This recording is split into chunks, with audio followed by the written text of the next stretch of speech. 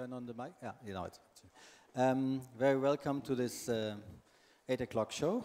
I'm extremely happy, obviously, that Antanas Mockus came. I will not introduce him more now because you will see about his work, and Joanna will introduce him. But we talked for a long time about it, and I didn't really believe that it would work out that you really come till you're here. So I'm really happy to welcome you. And Joanna Warsza will moderate the talk. The collaboration between Antanas and Joanna started with the Berlin Biennale, where Antanas Mockus was invited as an artist. Maybe you talk about that later, but so in a way it's a continuation of a conversation for a while, and I don't want to waste more of your time and just hand over.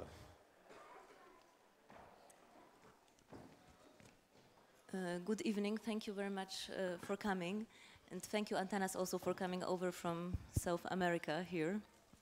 And first, I will start with short introduction, and I will say, as you know, there are two parts of our meeting with Antanas tonight. So, first hour is here, and will be because we just have 1 hour, so we'll try to be quite concrete and respond to the certain context situations or tactics as strategies that Antanas has used as a politician, as a mayor of Bogotá, and then we will move to another space for those who want to continue, where Antanas will hold a lecture about his methodology and what possibly other mayors of other cities maybe could share as an experience from his previous political experience.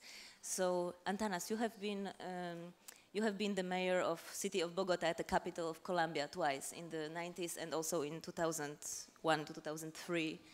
And you are here, you are a mathematician, philosopher, you have been a dean of university, and then you moved to the politics, so you are not one of these so-called professional politicians. And we are together here tonight because you are somebody who has treated art extremely seriously. And you are somebody who transported art in the realm of politics. So I remember when we were talking, you once said that you don't go to church to look for inspiration, but you go to the exhibition. And for us, I think in this context, in the context of this marathon of Truth is Concrete, it's extremely important, and also George Schulet and Florian mentioned this earlier, that there must be this kind of chain reaction in the society in order for art to work, because of course we cannot expect from artists to solve all the problems if there are not other people, like politicians namely, who take it over. And so you had this method of recontextualizing things, because actually what we expect very often from art is that art will show us things from different angles, that artists are those who see things differently and can recontextualize them. And I think this is also what you have been implying as a politician. And you were actually, I think, performing the politics in the way that was making us aware of a net of relations in which we are, and that as citizens or as a political beings. And so what I would suggest is that we go through 5 or 6 examples, from very concrete examples from your practice, and then we talk about this. And we can maybe just start with a simple question: what made you actually interested in art, and how did you put art in the politics? Well, thank you. I will put this here, just a way of making a very simple example of recontextualization. Perhaps it's not productive, but it's at least strange. I was in a family, an engineer, a philologist, and a sculptress. And the sculptress won the influence battle. For some years I was helping her with the material installation. Your mother was a sculptor? Yes, my mother. She is a sculptress. And sometimes I think she should be in my place. But life is in that way. To some extent, she looked with depiction to social recognition, and she stopped making exhibitions for about 20 years, And when she got back to exhibitions, when answered if she was an artist, she answered, "No, I am showmaker." I said to my mother, if you continue to answer things like that, you will be not recognized. You have to be more diplomatic. And my mother, in 24 hours, made a small sculpture that I will perhaps show at a certain moment. Working as rector, as dean of the university, I learned that there are situations where rational argumentation is not effective. So you have to change completely so sometimes I asked people to tie their hands. Imagine a very serious meeting in the university and suddenly with a tie, please, Joanna, or someone can give me a show tie, and with those elements we changed routine. I was biking, a little bit fanatical of biking, so when I was appointed as rector of the university, the first meeting I was doing 3 turns around the big table.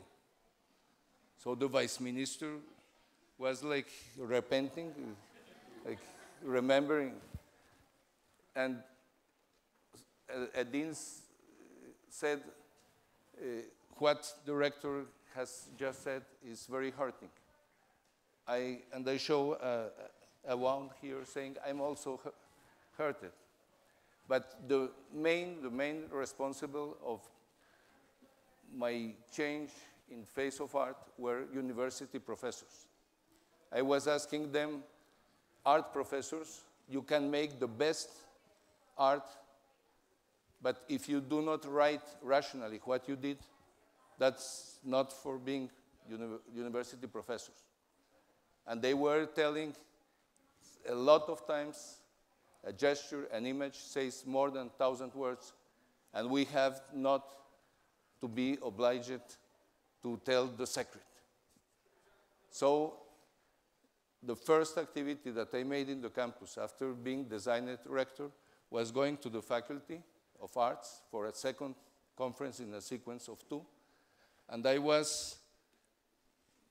came in bike, I put the bike here, and I was saying, let me do the conference like that. And for a quarter of an hour, I spoke to them as if I was with the psychoanalyst. And they asked me, what would you do if you have someday to wear bulletproof jacket? And I said, if that day arrives, I will sell my bulletproof jacket and I will give money for education. 10 years later, I got the bulletproof jacket. I wanted to sell it. The police officer close to me said, it's not legal, it's not free market, you cannot sell that kind of things. So for one day, I put the bulletproof jacket under my shirt, was menaced by the FARC. The second day, I said, I don't like this thing around me. So I will wear it outside, and I take scissors. I had read a technical thing about bulletproof jackets. You can cut it very easily with a scissor. So I made that, and it was clearly depiction of the FARC, but it was also a message. Hey guys, try to seduce me. American ambassador liked it a lot to touch me and say, please put some metal. Well, okay. No, because this was, I think, what is interesting in this bulletproof jacket, that actually, of course, it means something if you cut a heart inside it, but then if you are in the potentially dangerous situation, of course, you can be dead. And also this symbol stopped to work in this moment.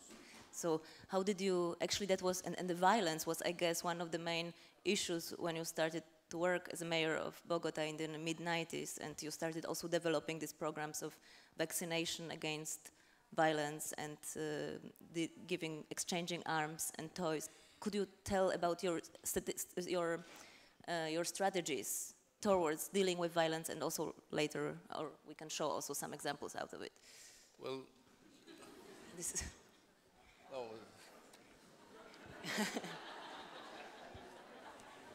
That was cooperation with a journalist. A TV program was helping a journal, a newspaper, El Espectador, to make a civic campaign.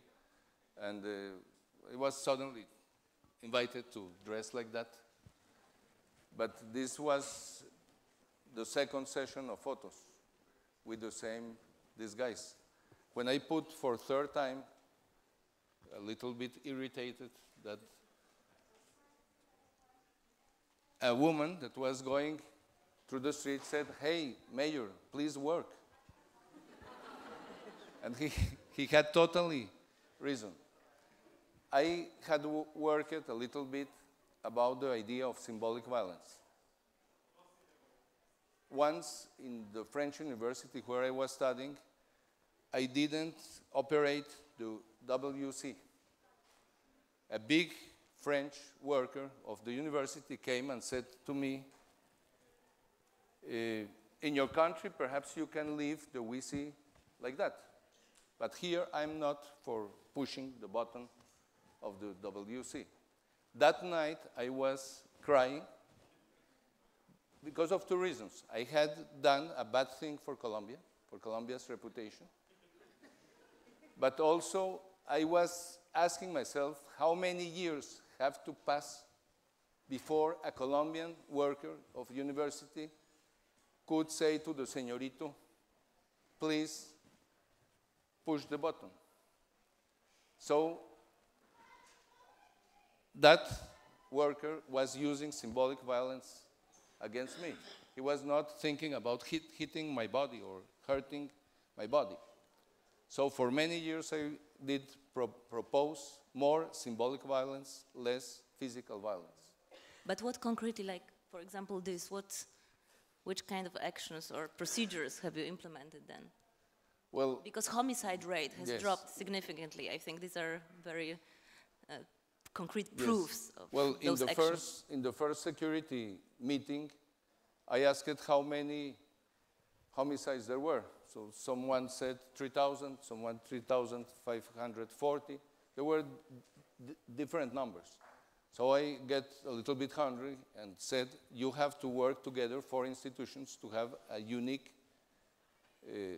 cipher, and we will give to the public every month the cipher. One member of the council said, "Mayor, don't be so upset.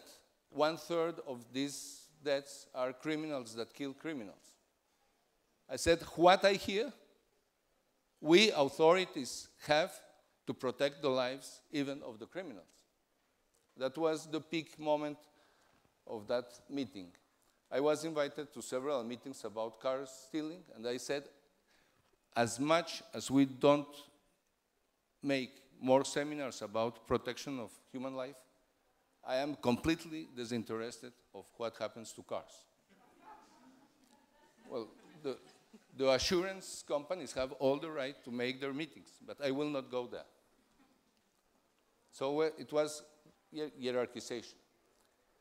When we look at the statistics, in the year, clearly December was the most violent month of the year. So it's very strange. Colombia is very Catholic, and December is very violent. And Colombians don't sing too much, even in the church. But on December, the novena, 9 nights that finished on 23rd or 24th, are meetings of the family for singing, are praying. So the month where is the most praying was the more violent. So I said, it's not coherent. Another day very violent was Mother's Day. So I was very clearly arguing that the best gift that you can give to your mother is staying alive. So please do not risk your life. We asked the military to forbid legal guns. The military sell the guns, and they have the right to suspend the carrying of the guns. So you have to leave the gun in your house. Through 20 churches, well, at a certain moment, the military didn't back us, said, we'll sell the guns, so we have to allow people at least some months of the year carrying guns. With the Archbishop of Bogotá, we went to speak with the Minister of Defense. It was someone from the Jesuit University, and she had made a public speech about the monopoly of the use of the force by the military corpuses. So with the Archbishop, we said, with this minister, we will have resistance to selling the guns. The minister, there was a true quiproquo, an incredible quiproquo. The minister said, I'm sorry, but el palo no está para cucharas. The wood is not for making spoons. And we, several weeks later, made spoons of metal guns that were voluntarily taken by common citizens to 20 priests in the city. There were only 2,600 guns, but on that December, we had 26% less homicides. But Antanas, what is it that makes people then be more open for resigning from having guns? Like which kind of methodology is behind it? Like how would you describe it? Well, perhaps the most simple statement is, I'm not a saint.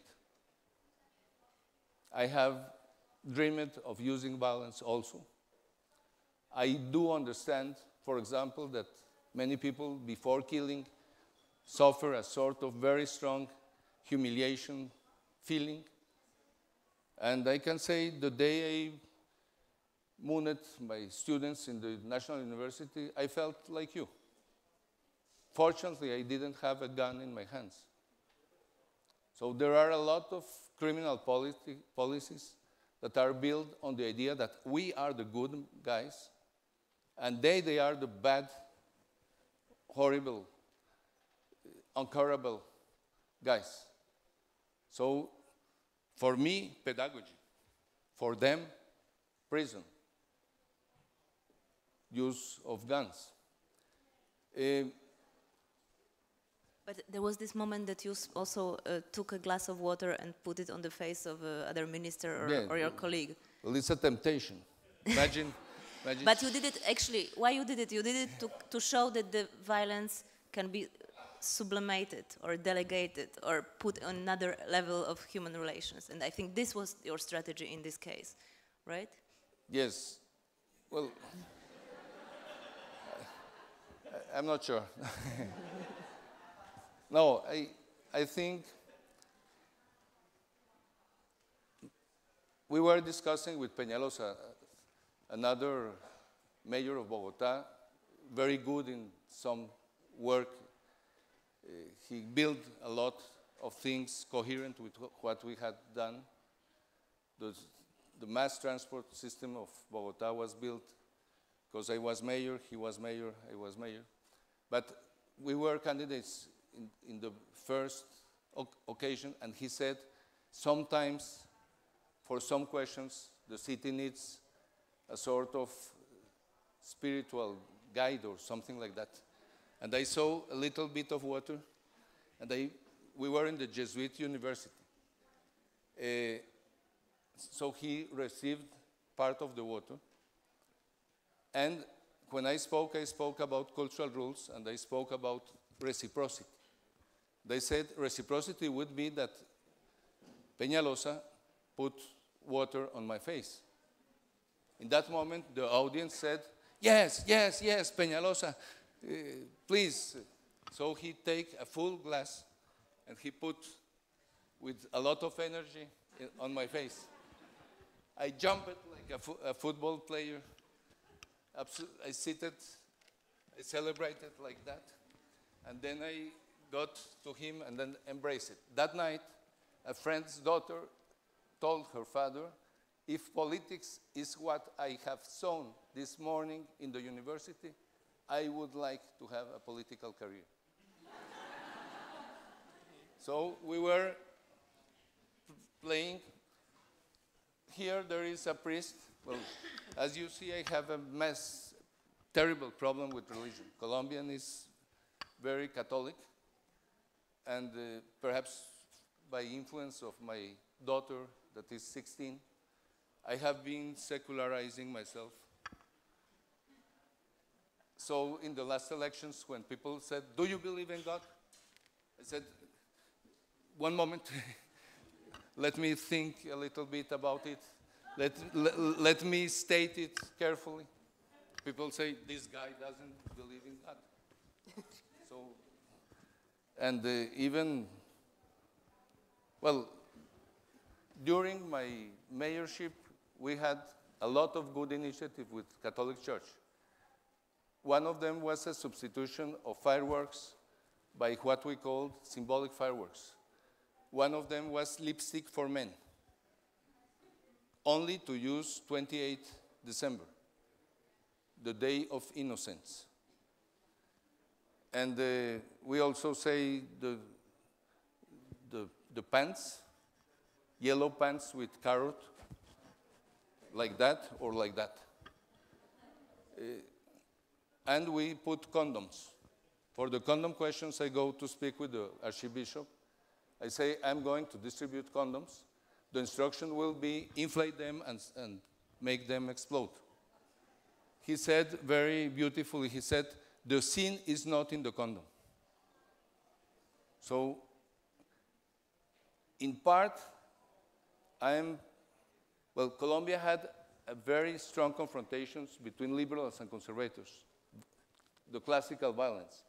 Some experts consider that that violence killed more than the last 20 years of fight with FARC, ELN, and the narco-traffickers. Colombia didn't solve well its problem with religion. Well, Antanas, let's go through other examples also to draw a landscape of your activities in different fields, because this is also from the turning guns into a perversion. The pleasure that I have in life, the vice, is to destroy guns.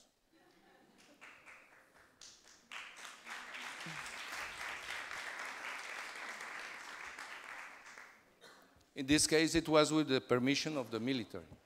But once I did it without permission of military, and they were sending a letter explaining me the constitutional basis of their monopoly of destruction of guns. So I can imagine a concourse where they say, we have the right to destroy them. And it would be beautiful that they win this concourse.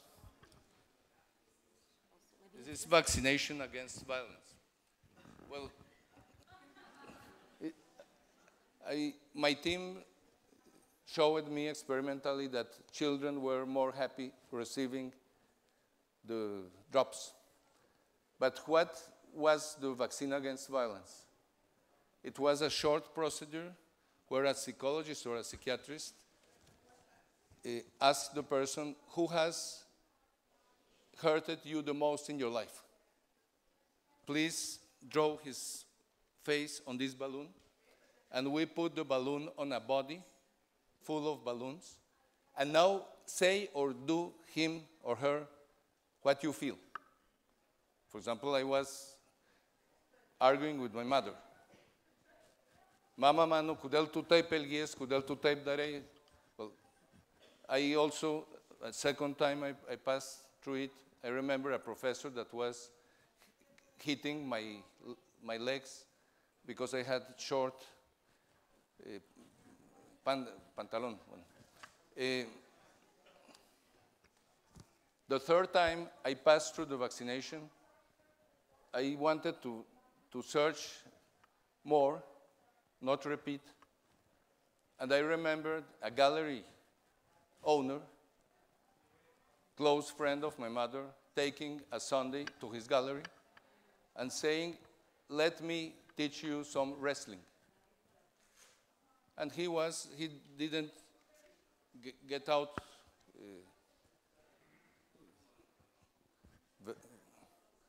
clothes, but he was making something for which I had no words. I had no categories. I could not understand.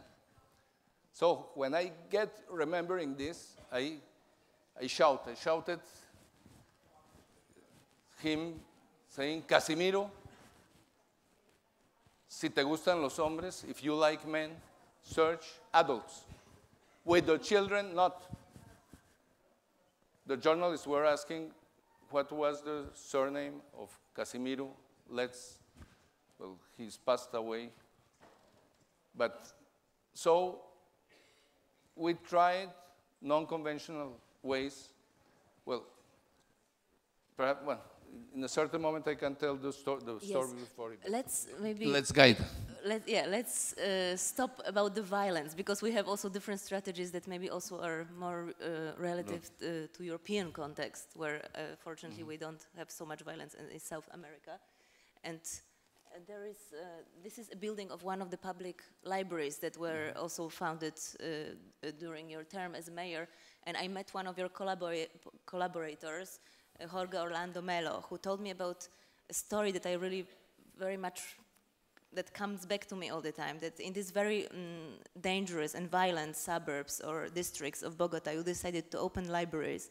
And then when one was coming to borrow a book and was asking, okay, so how do I have to enroll, or which kind of document I have to say, to give to get this book? And Jorge was saying, no, we are just saying, you take this book, we trust you that you will return it.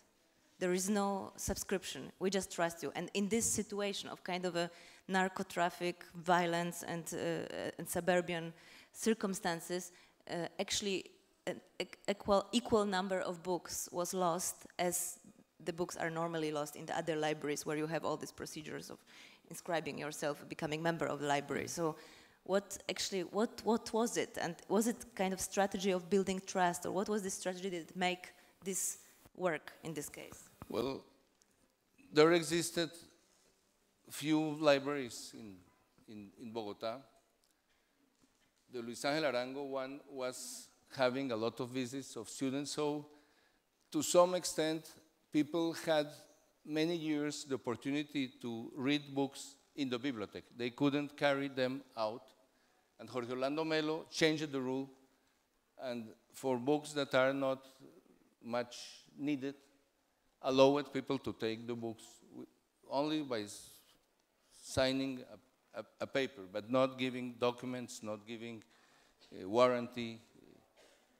And amazingly, and that shows our prejudices, there were almost no losses. It's a beautiful example where trust makes its work. If you trust someone, the fear of losing the trust, well, receiving trust is very pleasant. It's delicious. But losing, it's terrible. So you can regulate the other people behavior by trusting. And also maybe it shows, that we are kind of a being who are very often afraid of a change. And if you accompany this change with affirmation or with the trust, then it's much more easier maybe to propose it or to implement it. I think this is what happened in this case. Yes, well, I would stress another aspect is people like a lot to have your destiny in their hands. Each time I made something a little bit strange, there were voices saying, Rector Payaso or Mayor Payaso. And I was strongly exposed to be ridiculized to the end of my life. And strangely, people rescued me.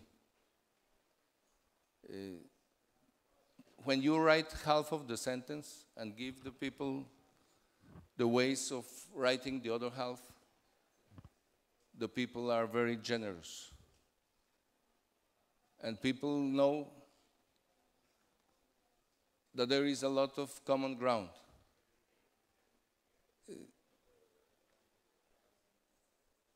And we have, sorry. No, okay. We have been talking also at the beginning, you were saying about recontextualizing. And one of the, I think, most famous examples and maybe most significant is this one with the mimes. And maybe those who have seen, because actually it's possible to see a film, a Danish documentary about Antanas' practice as a mayor called Bogotá Change online on YouTube. You can see it. And one of the stories which is quite present there, it's also with the mimes. And as far as I know, also talking to your collaborators, then that the mimes was an idea that you were going to work as a mayor, and then you have seen people who are doing this, performing this immobile sculptures in the street. That somebody is embodying a figure and stands for 8 or 6 or 7 hours, and you are thinking, okay, like let them perform this work, but maybe let them at the same time contribute to the common good or to share the common sphere. And you have proposed the mimes, who are usually standing in the main squares of Bogota or other places, to go and control the traffic, even if you had the police. And of course you had a lot of problems with the traffic in Bogota back then, but like what kind of contribution the mimes brought that the police could not bring to this situation of traffic control? Yes, well, there is in Bogota 1 or 2 classical mimes that when someone is walking, the mime goes back imitating his way of walk. So they had some kind of possibility of making criticism through imitation. But one of the ideas of the team of Cultura Ciudadana was allow mimes to control transit. Red light, respect the crosswalk. And when we announced the idea, well, the day where the mimes began to work, there was a miracle. I didn't go to the place where they were beginning to work.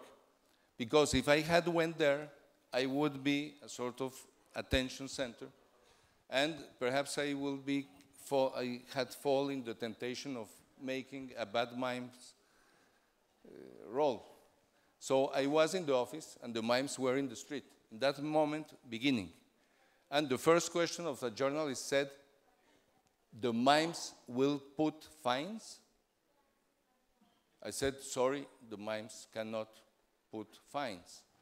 The journalist said in a beautiful manner, said, "So it will not work." And cha!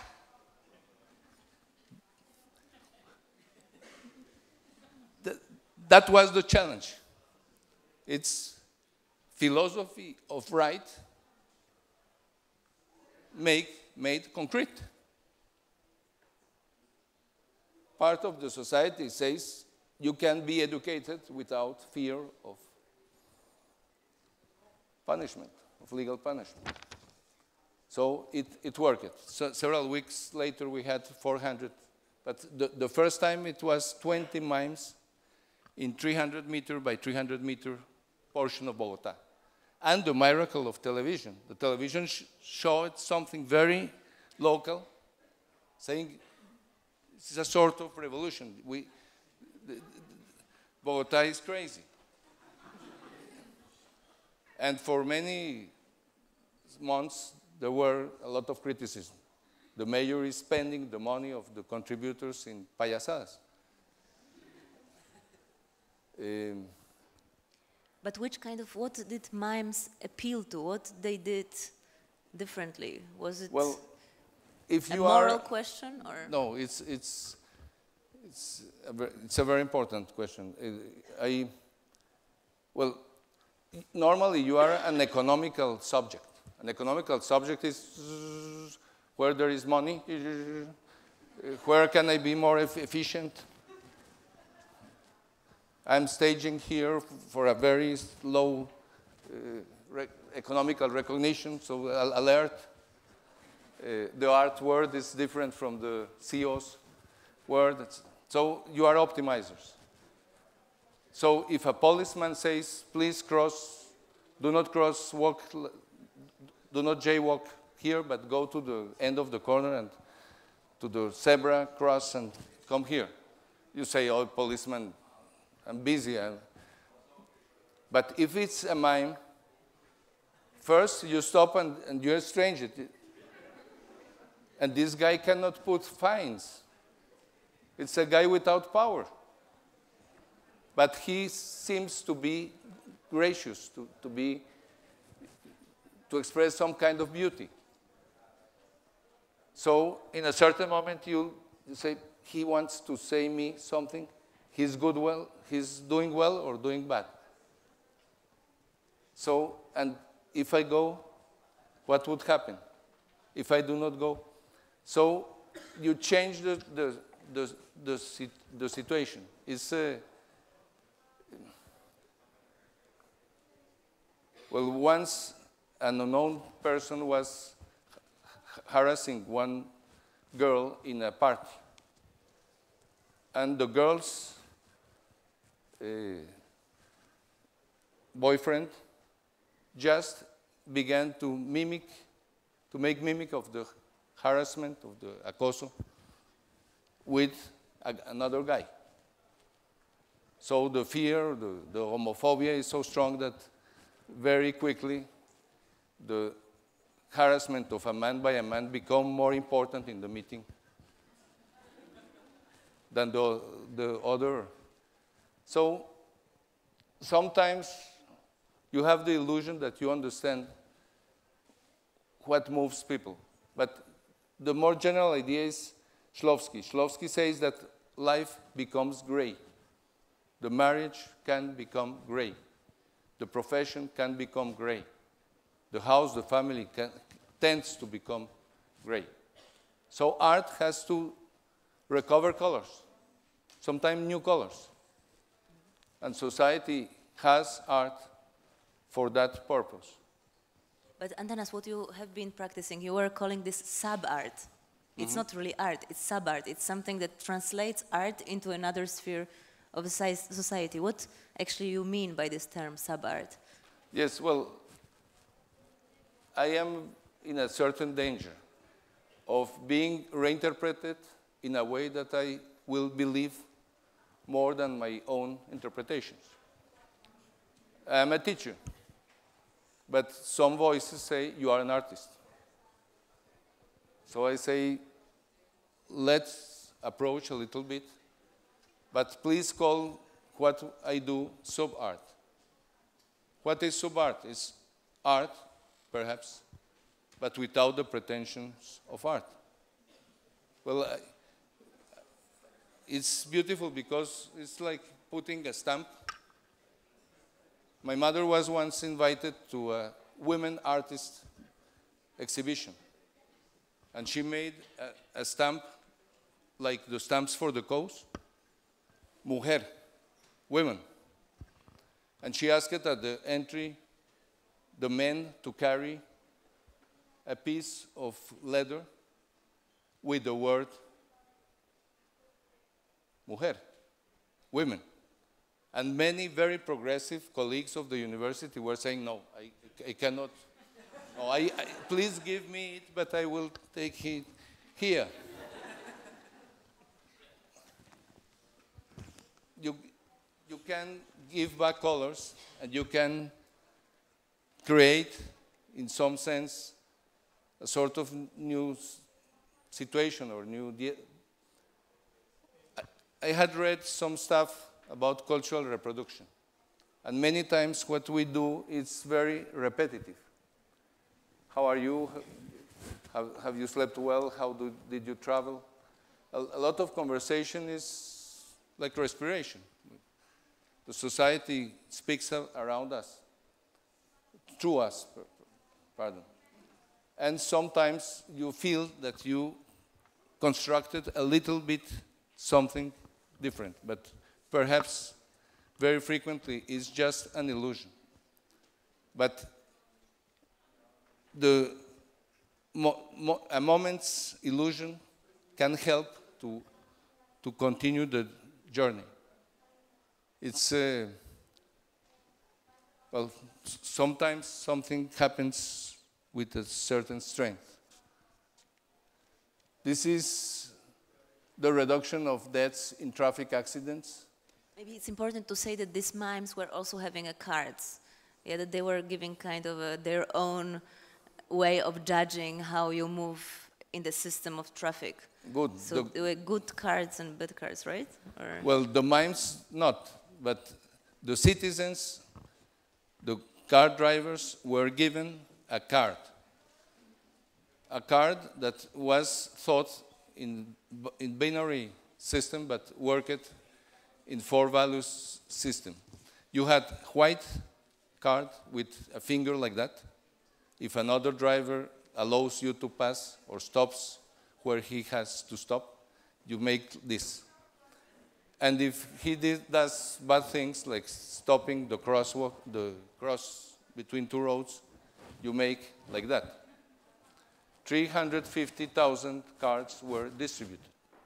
Some people just had the card in the car. They didn't use just in that way, but a little bit like the man that has a gun here. But so this was a new armament. But some people used, for example, I know people from the industry that the moment in their life that they have felt the more shame is when another citizen has shown the card. And 2 weeks ago, I knew someone who was spouted? Escupido. Spit on, because of, but no one has been killed. But I think this statistic is an interesting example because as far as I know, there were many critics of your practice that this is maybe leftist populism or this is too clownesque. But then, of course, when there is a hard, concrete statistics that shows that actually your politics is maybe appealing more to emotions and not only to the law regulations or translating these law regulations in emotions, then it becomes a very serious methodology or could potentially become a very serious methodology if this works, like, you know, yes. According to the... 2 weeks ago, a police officer in Manaus, in a meeting between Brazilian local police and Colombian and Peru and, well, the police that have to face environmental problems, he said, Antanas helped us in the Colombian police to lose the fear of ridiculous. We allowed ourselves to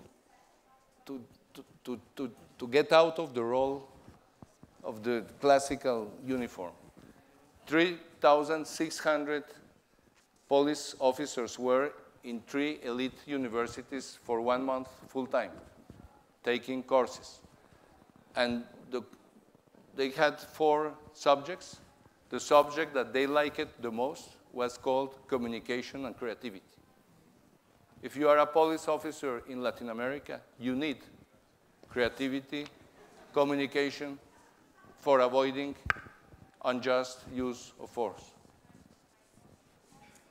Antanas, can we move to some, we have like 15 minutes and 3 or 4 examples. Let's try to speak about those ones more. No, let's keep this one.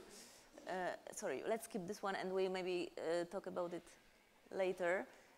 And let's move to this, what have you have been practicing in recent years in your, because you have continued your political practice. And in 2010, you have been one of the 2 candidates for a presidential elections in Colombia.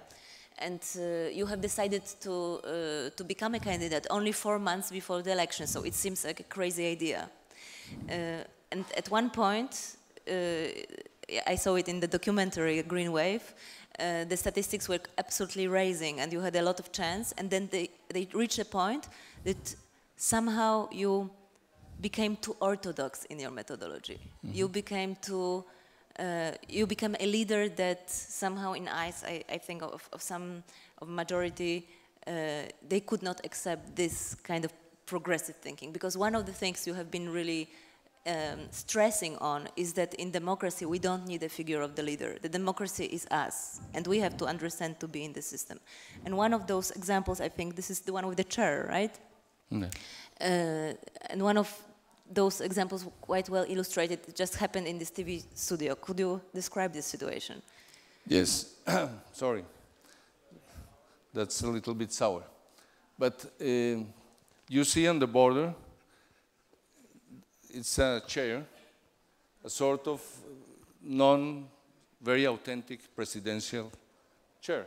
So my team asked me to sit on it, and I feel a refusal, primarily aesthetical one. But second, I'm saying this is not even a cheap symbol of power. And I go to the cameras and say, here, in this is stronger, or the cameraman has more power to the president. If the people that work in the cameras do not their job well, the power will suspend television in the contemporary societies. It will be, so I say, let's propose my own idea about the thing that we are doing. And I searched where I had some light behind, and I began to say the text, queridos colombianos, si ustedes quieren tenerme de presidente de la República, yo me ofrezco de muy buena gana. Y yo, it was filmed from there. So my daughter, my oldest daughter said, I Antanas, you distract completely people. And so the chair was empty, and the team says, what does it mean? And I said, well, the power is not exactly in the chair, and perhaps it could, well, I'm a little bit anarchist, you have understood. Well, peaceful one. Perhaps of cowardice. I prefer symbolic violence by far. But I think that everybody could help and could participate in a rebuilding of a society like Bogotá's. I had, well, I don't know the words in English. In Spanish we say candidato libreteado. Well, if I had won the elections, imagine in this moment the dilemma. May I speak and say what I want to say? Or should I just follow the instructions? Perhaps some people are very good to improve the instruction. And myself, sometimes I have felt that pleasure. But it seems like we are not ready to accept in the presidential campaign situation that that chair stays empty. mm-hmm. We're not ready for that. And this was also the moment somehow in the statistics you started to, yes, unfortunately, lose against Santos. And also you have started to, that was also one of the most interesting things of this campaign. At one moment you ask your opponent to run a campaign for you. Or you started to think how to run a campaign for him. Like, well, what was this? That was a logical issue. Very simple. I make campaign for you, you make campaign for me, and so in some way everybody wins. And in my team, I asked permission to use one side of the papers for making campaign for Santana, for Santos, sorry. We can advertise him also a little bit. Yes, so one side this and the other side myself. My best friend was saying, Antanas, it's too Machiavellic. And I said, no, I think that it's the contrary. It's a communicative action. People had to know in an equilibrated way about the proposals. It's a communicative action disguised by strategic action. All my life I have had some difficulties with the word strategy. It comes from war. It's stratagema is a good way of taking advantage of some kind of engaño, some kind of cheating. And perhaps I have made also that kind of things many times to others. But in some sense, I instinctively resist in face of too much strategy. I prefer a society where we communicate freely. Gadamer has a beautiful sentence saying, the best conversations are not those which you lead. The best conversations are those conversations that lead you and the other person. The conversation itself acquires some kind of life. Yes, but on the other hand, at the moment, you have founded your organization, Corpo Visionarios, and it's an organization, a think tank, or do tank rather, I would say, which is advising other cities, mostly, also city of Stuttgart, I guess, yes? And also other cities in South and Latin America on somehow implementing. So this is still not completely a free situation. You have built a methodology based on your practice as a mayor and now. Well, the Council of Bogotá said the mayor is going to spend a lot of money in Cultura Ciudadana. So let's do some kind of inquiry, of survey, for measuring things to look if they change. Cultura Ciudadana, because we didn't introduce this term. No. It's a civic... civic culture or citizenship culture. That was also englobing your practice as a politician. Yes, well, in the first year of making campaign, I was asked what political group or what political identity do you have? And we said citizens that are forming ourselves to be citizens. If you are right or left wing, one moment, it's too early to ask that question. We have to respect lives. We have to respect the cities or the country's resources.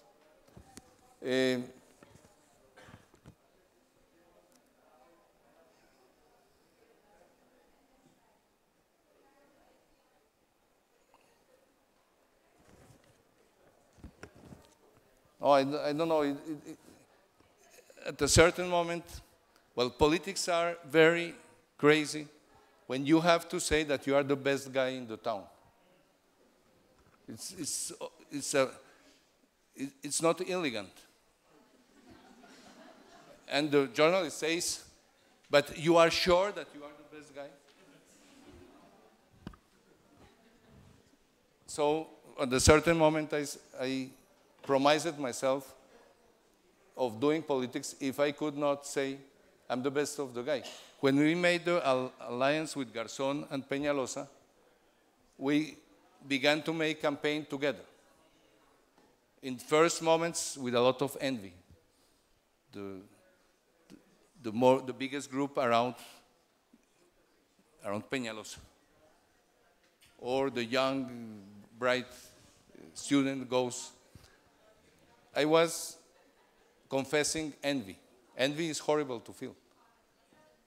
But at a certain moment, Garzón took our heads together and to 4 citizens. He said, for whom will you vote? The citizens were looking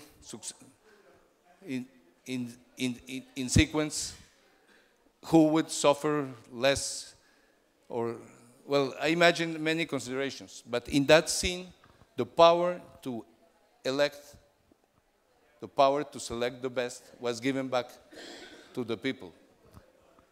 A cartoonist made a very beautiful caricature. A lot of posters saying, I'm the best, I'm the best, I'm the best. And 3 guys saying, the best is between us. Help us to find it. So that was the innovation that helped a lot in that year. Well, sincerely, we were not prepared as a party for winning. So perhaps we made some mistakes. Well, I clearly made some mistakes. One was remembering in a meeting, in a big meeting of the Green Party, in the Congress, big hall, I was saying, I expect this will not happen like in football. In football, sometimes someone has an opportunity to make a goal after a penalty, using a penalty. But in Colombia and in Latin America, people sometimes shout, la votó, la votó, la votó. So there were some kind of suicidal manifestations. And then people began to doubt, you really want to be president? Because if it's not a real deep, deep desire, you will not perhaps win. My option from philosophy was better giving responsibilities to people that do not want too much to be there. Some contention could be helpful. We are slowly getting to the end, and those who would like to continue, please follow us to the open marathon room, which is another building, and then Antanas also will speak more about how his practice could be possibly taken over by the other mayors of the city. And this is also an image that I remember where actually we met in Berlin last year for the first time, and you came to see an exhibition that the mayor of Berlin back then financed, was called Base in Berlin. It was this kind of a end of the year exhibition to show the production and how much Berlin is this city with the presence of artists. And his way of presenting artists was basically renting 4 or 5 venues in Berlin and in kind of a gallery-oriented model, inviting also 5 curators to curate a show, which didn't really have a links with Berlin. And then seeing together this show, we thought that actually maybe if Klaus Wowereit, the governing mayor of Berlin, would like to treat artists present in Berlin seriously, he maybe should rather invite them to work with him in the city office or in some kind of a consultancy to create what I think you have achieved to create, which is this social chain of reactions, and having, of course, its role, our own role of critical people and artists and cultural producers in the society, but being linked and having a practice which be taken over by the politicians. So this, I think, we'll speak about in another 1 hour and a half in the open marathon. And now I thank you so much, Antanas. Yes,